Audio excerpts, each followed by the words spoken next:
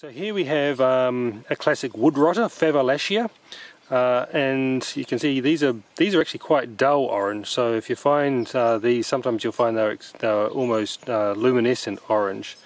Now these are interesting because they're not really gilled fungi and they're not really pored fungi.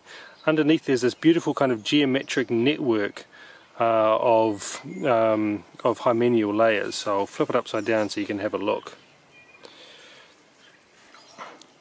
Can you see that?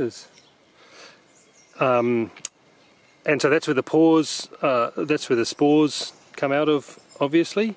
Now this species, you find it quite a bit in New Zealand, but it's actually an introduced species, probably from, possibly from somewhere in Africa. But the history of where this comes from has been a matter of debate for some years. But relatively common, and it grows on rotting bits of wood and twigs.